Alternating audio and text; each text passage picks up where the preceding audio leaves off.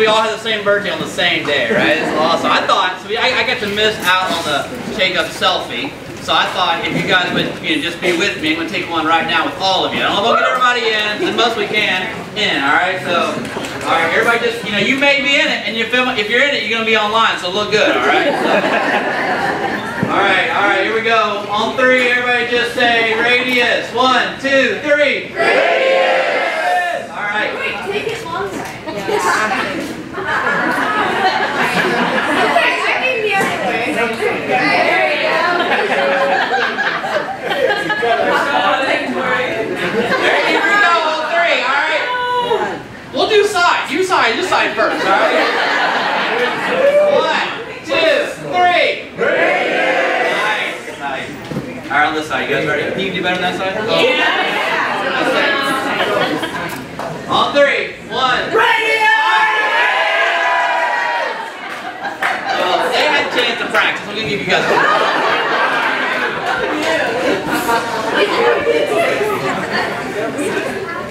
all right, man. I am. Man, this week's been for me. It's been a week of microphone. This one on, turn on, so you can hear me. All right. Wait, watch out. Might be a little loud. All right, good. All right, awesome. Thank you guys. Sorry about that. Man, this week has been just full of different emotions, excitement. I was reflecting earlier this week, kind of remembering back here to this time, 1 year ago, just nervous, excited, wondering what God's going to do on our first Sunday as we launched at Radius. And it was a great Sunday. And every year we're going to take time just to mark this one, to celebrate what God has doing and to look forward to what God's going to do. Because we're more interested in what is happening in front of us than what's happened behind us, right? Isn't that true in all of our lives? With Christ, we can always look forward to what He is going to do because He's done in our life. And so we're going to mark this day and say, hey, this is what we have accomplished, but let's move forward from that. We've been celebrating our birthday, and I was reflecting. One of my favorite poems came to me, and I want to read a little bit first of it to you. It's one of my favorite. I learned it early in my, I don't have it memorized anymore except for the end, but I do have this, right? Two roads diverged in a yellow wood, and sorry I could not travel both. And be one traveler, long I stood, and looked down one as far as I could, to where it bent in the undergrowth. Then took the other, as just as fair, and perhaps the better claim, because it was grassy and wanted wear. I love that poem as it continues, talks about the less traveled road. Robert Frost wrote that poem, and I think if you have joined with us at Radius, you have chosen the less traveled road.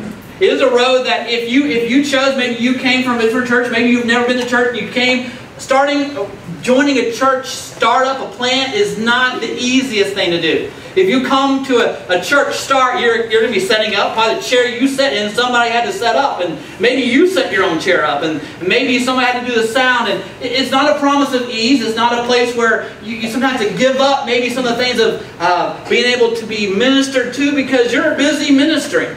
So church, starting a small little church and going from there is the road less traveled. But I think it's a road that always has a promise of adventure. You know, that's true. If you've journeyed with us in the last year at Radius, it has been full of adventure. Whether there's been smoke coming out of the kitchen, all right, whether we didn't have enough chairs, whether the air conditioner wasn't working, whether it was pouring down rain, there is always, as you kind of do this journey of something new, is an adventure. You never know. But there's one thing that we've seen as we've taken this journey that's been full of adventure and full of opportunity to make a difference. Every one of us. As you know, as we gather and we know that each of us in these seats, we don't see you as a number or just someone to fill a seat. We see you as a person. We see you as a part of something that we're seeking to do. The road less traveled. And for us, as I look, Radius has done that. It's a journey as we've been journeying through a church plant. Today, we celebrate that journey. Today we do. We say this is the 1 year mark, and really for some of us that were on the launch team who gathered before we started and say, you know, we're going to meet in this house, we're going to kind of dream and think about what God wants to do with the church in St. Pete and what's it going to look like to be Radius. And we sat around the house and just talked and thought about it and prepared for that launch, man. It was great. And during a time like this, you may say, maybe we want to speak on, we've spoken on many times, who we are as Radius. But I was thinking and reflecting on a week, less about who we are and why we are. That's what I want folks to think. Why do we exist? Why is the church in general and in specific Radius here? It's more powerful than the who. In fact, the why drives who we are.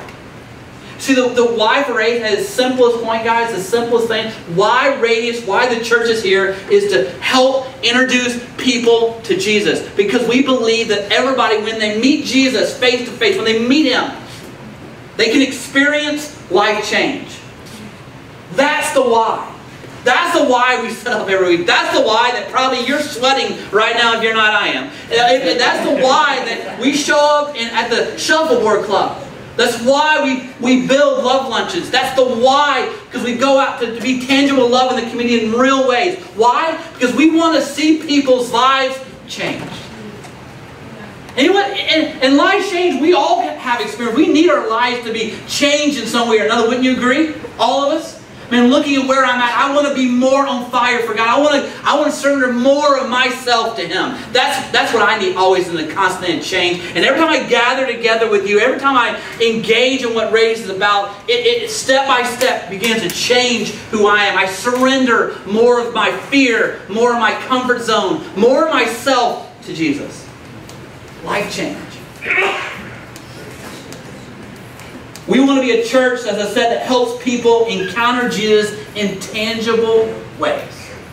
We don't want to be a church that just sits here and asks you to come and talk, but don't live it out on Monday through Saturday, right? We've all maybe experienced that. Maybe that's been us at times in our life. We don't want to be that. We want to be a church that comes together, loves, hears the truth about who Jesus is, that inspires us to move out those doors Monday through Saturday to live it. Because there are people all around us looking for answers. Looking for their life to change. Maybe that's you today. You know, before we even started, I was reading maybe 2 years, year and a half before we started Radius. I was reading some article, and I was reading Men's Health magazine. You've heard this. If you've heard it once, you've heard it 10 times. But it really is a driving factor of why we want to be a light in the community. 2010 Men's Health magazine ranked St. Pete as the saddest city in the nation. I looked at that, and I could not believe it. Because you guys live here.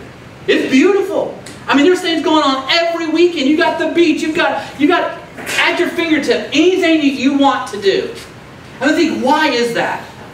You know what I came to the conclusion is? That ultimately we all get this. That all these things that we can try and get involved in and seek to find happiness and peace in, they will not satisfy us, will they? I mean, we can get involved in this, we can get involved in that, and we can try to just engage in it. And if we choose any of these things, at the end, that they won't do what our soul is seeking. We believe at our core the very thing that we all are created for is relationship with Jesus Christ. With a relationship, not religion. And I think there's a community out here that have been hurt by religion, are skeptical of religion, and I get that. And so we don't want to be religion. We want to be a people who are interested in really relationships with each other. To go out and be Jesus in our communities. Because what we have to offer them is not a set of rules, not a religion, not a little guideline you got to fit within what I think, and if you don't fit with what I think, we don't like you. We want to invite everyone to experience a relationship with Jesus because this is what He desires, and we are His ambassadors moving out. And the beauty of the church is, it isn't a building. This is not the church. In the years to come, this probably will not be where we gather. Because this is not the church. As you know, last week we met at the beach because we believe the church is people, and wherever we meet is church. Amen, right? Me and Chad were talking just this week, and we're going to plan something soon, hopefully, that we're going to be the church in the park. We're going to go down to the park, and we're going to go where people are at. We're going to love them. We're going to have worship with them, and we're going to eat together with them. Because why? If you look at the New Testament and look at when God talks about the church, He rarely says come, He says go. Go. Go be. And the cool thing that is it's not up to me. We are all the church, and as you go into your places of work, in your schools, with your friends, in your neighborhoods, and that you just filter out as like just moving out in ever widening circles. And you be Jesus there. That's tough sometimes, I know. They cut you off. They take advantage of you. You get hurt. But if we keep in mind that we are called to something greater, and if we give into that greater, we will be fulfilled in our life. We will find a sense of something that we're doing that's bigger than us. And we will see life change. Go.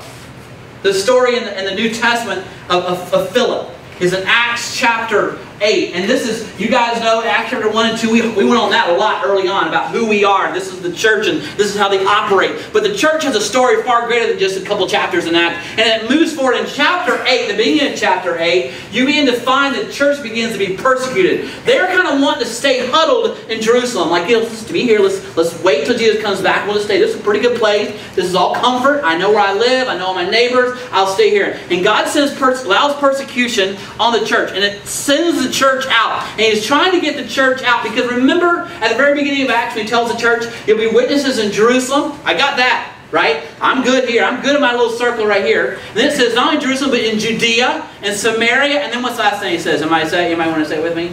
Uttermost parts of the earth, right? Ends of the earth. And maybe in these 120 that first heard this, these 120 thought, okay, yeah, I mean, obviously God's power, we experience God's power, we see God moving among us. But that ends there. That's going to be a long time from now. 8 chapters later, the very beginning of the church, God's like, all right, I've had enough of your comfort zones. Now it's time to push you. And they start moving and spreading out. There's a story of Philip, and this is what happens. Acts chapter 8. If you have your Bibles, you can turn there. If not, it'll be up on the screen. And we're looking at Philip. Just a little backstory when we jump in these verses in verse 26 is we're going to see that Philip has been called to go, and he's speaking in Samaria. Philip's doing a good job, right? Jerusalem, Judea, Samaria. To the Jewish people, Samaria was the farthest they went. That was the unreachable. That was the one they thought, you know what? I don't really like them. I'm kind of prejudiced against them. I'm going to look how good of a person I am. I'm going to go witness to these people in Samaria. And he goes, and all this huge revival happens in these cities. Philip's like, this amazing evangelist. People are just coming to Jesus left and right. He's like, this is awesome. And then all of a sudden, God turns to Philip and says, I need you to go. I need you to go down on the desert road. Now, could you imagine that for a second, Philip? Philip's like, man, I'm loving this, man. This is happening. I'm seeing all those big things happen. Surely God, this is where we want me. And also it's like, hey, Philip, you're doing good here. I'm awesome. But I need you to go over there to the deserted desert road. To the road less traveled. Catching these verses in 26. As for Philip, the angel of the Lord said to him, go south down the desert road that runs from Jerusalem to Gaza. So he started out. Another translation says, and while he was on his way. Here's the beauty of this moment. Philip is being obedient to God. You say, what? You know what we want? We want Radius to be a people that are obedient to move out and on their way. On their way. When they're on the way to the Y, when you're on the way to the work, on just living your life normal. I'm not asking you to wear we're not asking you to wear a three-piece suit with a huge hit Bible and beat people over the head. I'm asking you to be normal you, but go out with understanding that you're carrying something great with you. You're carrying hope. You're carrying the light of the world. And you and me have a responsibility to share it. But it starts with obedience. Philip's like, okay, God, I'm liking the limelight right here. This is my comfort zone. I'm feeling good about what I'm doing. I'm feeling pretty good. I'm going to stay here. And God says, no. Move out of the crowds. Move out of the highlights. And let me go take you to a desert road. And on his way, because he was obedient, he had a God encounter. Because here's the truth, guys. We keep reading here. We'll tell the truth to read. So he started out and met the treasurer of Ethiopia, a eunuch of great authority under the Candace, the queen of Ethiopia. The eunuch had gone to Jerusalem to worship and then was now returning. Seated in his carriage, he was reading aloud from the book of the prophet Isaiah. The Holy Spirit said to Philip, again the word go. Go over and walk along beside the carriage. Can I just be real with you? If you are not willing to get out, it's going to be weird. If you're not willing to feel awkward for Jesus, you will not ever see God do anything great with you. Those moments, can you imagine? Okay, I'm going to go to the desert. I'm going to sit here on this road and wait. And all of a sudden, you see this chariot going by. This guy's reading out loud. I think he's crazy. And people driving the car, and you hear him talking out loud. And realize it's their phone, but you hope it's their phone because they're talking out. You might have been there. You're like, are they crazy? I'm going to kind of slow down, let them go high. Philip's like, this guy's driving by. And all of a sudden, he hears the Holy Spirit say, you see, go see that chariot? Go fall after it. Run beside it. Are you kidding me? I'm going to get killed. And this is a desert road. I'm like a bandit. All right? Philip takes off. And I don't know if the chariot's going quick or slow. I don't know if Philip is sprinting or he's just kind of walking. I mean, awkward, right? Ethiopian eunuch looks over and sees this guy running beside the chariot. But see, if we're able to get past our awkwardness, if we're able to get past ourselves, if we're able to get out of the greatest comfort zone, which is our own insecurities, we put ourselves in a place for God to use us in a great way because God was already working in that situation. Where are you at with your work right now? Where is it that God says, I want to use you, but you're like, I don't know. I'm not this. I don't know if I can step out here. If God's calling you, He's already there preparing the way. Philip ran over and heard the man reading from the prophet Isaiah. Philip then asked, do you understand what you're reading? You want something that interesting? Philip initiates. Here's the truth, man. You and me, we are called to be the light of Jesus. It means building relationship with people, being real with people, being obedient to people, moving out, right? And then initiating conversation. The initiating conversation isn't some condemning judgment thing. It's say, hey, do you understand what you're just reading? Hey, how are you doing? Hey, what's going on in your life? What can I do for you? How can I be there for you? Initiate conversation. Build relationship with people. Because God's about ready to move. The man replied, how can I unless someone instructs me? He urged Philip to come into the carriage and sit with him. That's beautiful, isn't it? Are we available? You say, why radius? Why radius? Because we're meant to be a people that move out in ever widening circles to change our world. And how we're going to change our world is being a tangible, visible evidence of Jesus' love in the city. And that's not going to happen in this little circle right here by itself. The majority of people are on their chariots moving around this world searching for answers. They're just waiting for someone who is brave enough, who's bold enough, who is filled with love enough to move outside their comfort zone and walk beside them in their chariot and build a relationship with them until the moment they say, hey, can I help you with something? And you say, you know what? I've been watching your life and I don't understand that. I know you're not perfect, but there's something different about you. Will you sit with me and tell me what's different? Whew! Why radius?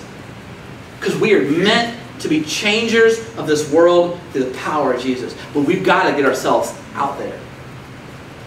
It's not about come and see. And of course, we want you to invite friends to come and gather. But this gathering is about going and showing. Go and show. Live a life.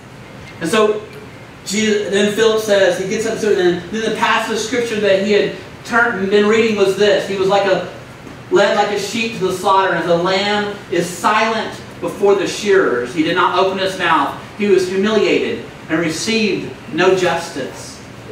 Who could speak of his descendants? For his life was taken from the earth. The eunuch asked Philip, tell me, was this prophet talking about himself or someone else?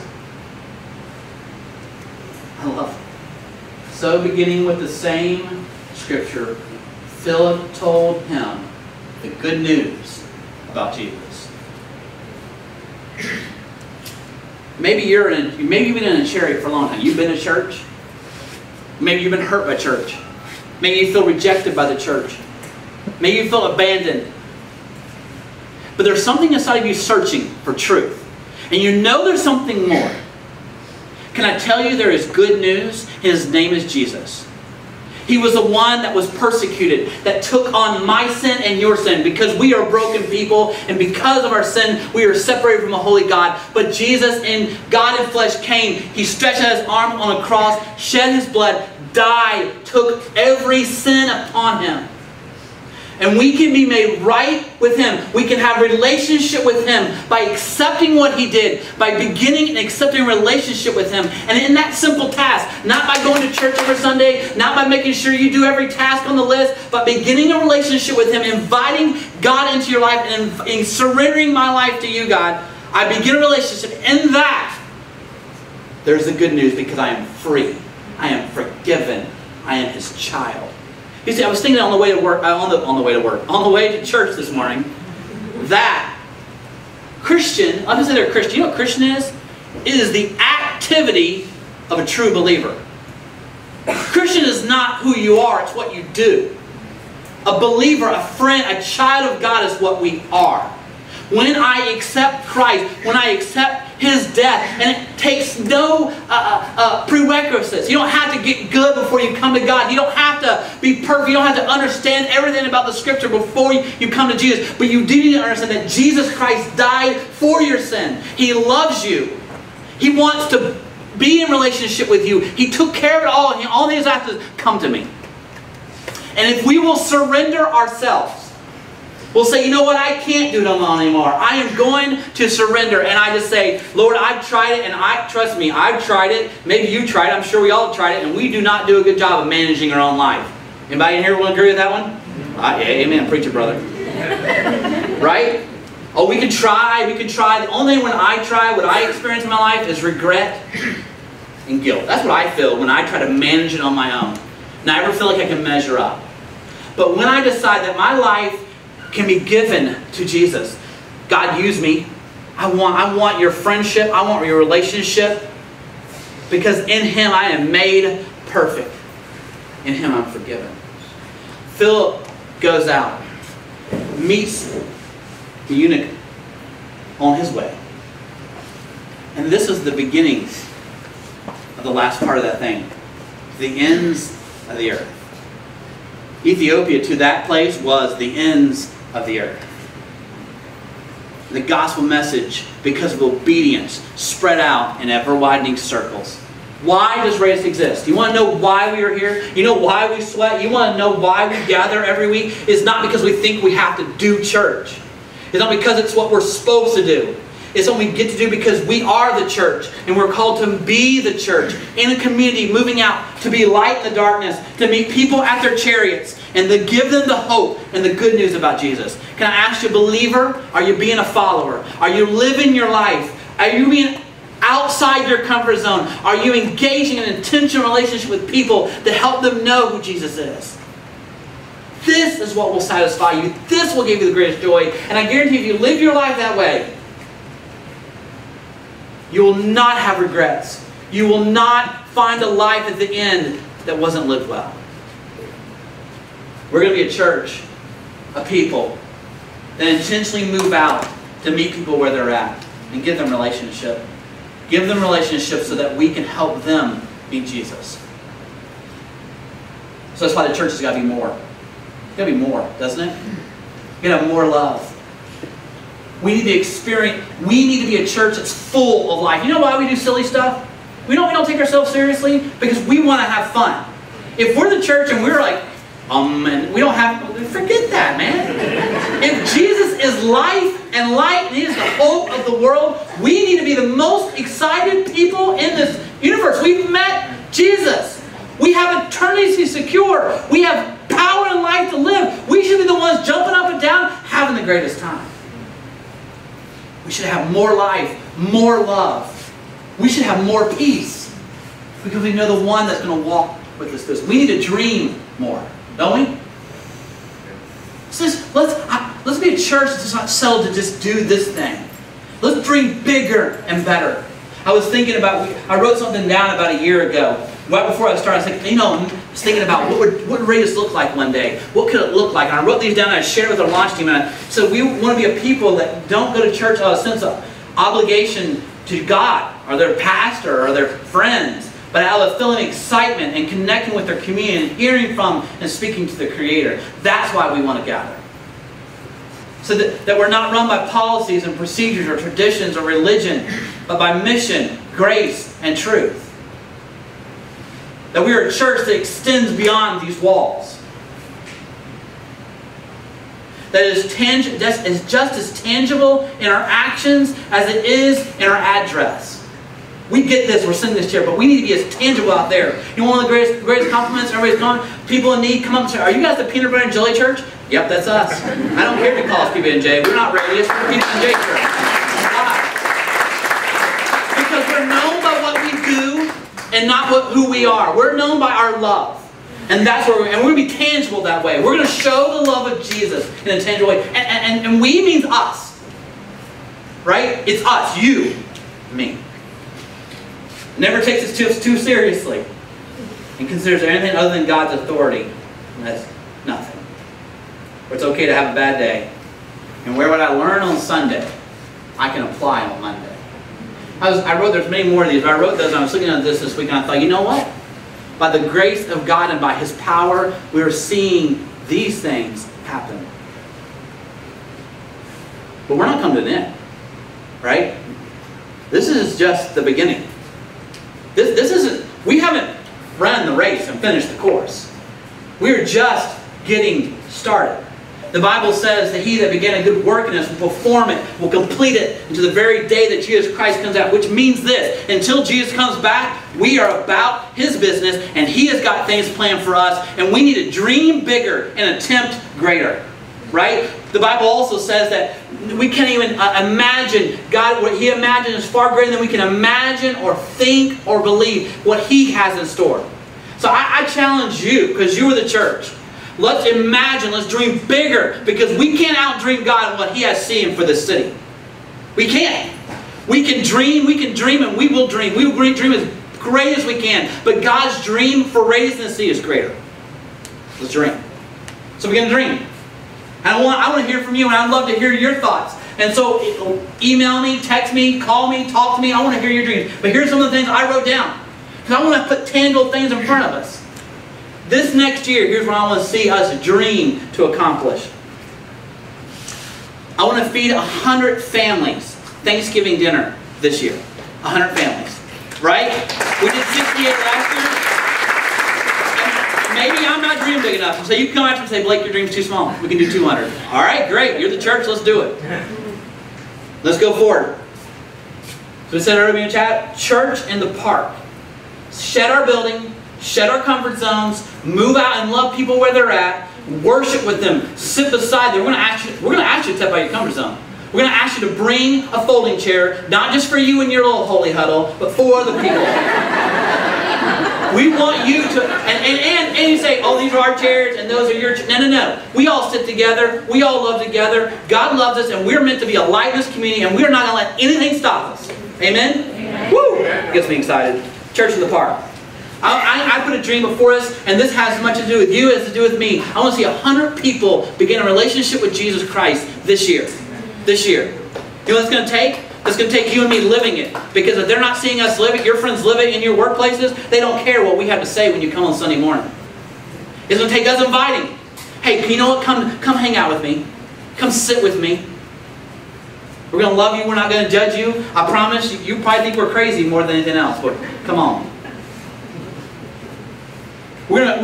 This is something that's been on my heart from the beginning. We're going to create an event. I don't know, and I need your help. Create an event in the community to bring together the artists. We have so much artists and creativity in our community. We serve the Creator. There is no one more creative than Him. And so we should come together and highlight and honor creativity. And I think as great as I want to see us gather and put together an event where artists from all over the community are coming together. And we're not going to be throwing Bibles at them. We're going to love them and give them opportunity to share their art. Yeah? We're going to move and we're going to sit with them in their chariots. Another dream I have is, and this is a push one, 216 by 2016. I want us to grow. I don't say always about numbers. No, it's about us growing to a size where our footprint is bigger in the community, where we can make a more tangible difference in the community. I want to be us at 216 by the beginning of 2016. Dream, tangible. Let's move. I want to take a mission trip. I don't know where. I want to take it. It might be down the street. All right? It may be in a foreign country. We're going to take a mission trip. And I want people who are willing to say, you know what? I'm going to give it some time. I'm going to give it some finances. I'm going to see this mission trip. We're going to make a difference. Whether here or some farther circle down the road. Here's things in 5 years. I'm done. I want to speak this to you guys. I want you to know that we're going somewhere. Not because of what we want to accomplish, not because of our name, but because the name of Jesus needs to be known. And we need each of us to say, you know what? I'm on board. I'm going to do because God's called us to something great in this community. Here it is, 5 years. Have a semi-permanent to permanent location that is more community gathering than church gathering. That the community can come and we place this for the needy, we place this for artists. We have a multifunctional building that, yeah, we are the church, we gather there, but there's much more going on there. That's what I see in 5 years. Lead the charge in the city to help the needy in our community. Lead the charge. Not just be a part of it, but help lead it. We have people in this congregation, this body right now who have a passion to help. Maybe it's you. Help launch another church. Not Radius. Not our brand. Not our name. Not a satellite. But another local church who has a passion to make a difference in this community. I want to help us help them start in 5 years or less. You see, the dream of mobile ministry realized. Mobile ministry is something from the beginning that's been our heart. We want to have a taxi service that helps pick people up who are drunk and are not able to get home. We can just be the love of Jesus in a very tangible way by picking them up. We tried it one time. It was fun. It wasn't that accessible. It was fun. But we're going to keep trying. Where we have a mobile youth student thing that goes and parks where the students are, hangs out, sets up something awesome for people to hang out. And last, we have a food truck. A food truck that's mainly done for ministry. Now, I know down 17 we can have a food truck, but there are different events that come with the food trucks are there, and we can be there. But more importantly, let's do this food truck to plant ourselves in neighborhoods and just serve people freely. And maybe my dreams aren't big enough. But you know the good thing is? You're here. You're Radius. So dream big. If we decide to attempt great things for God, we can expect great things from God. Holler. Woo! Amen. Amen. Let's pray.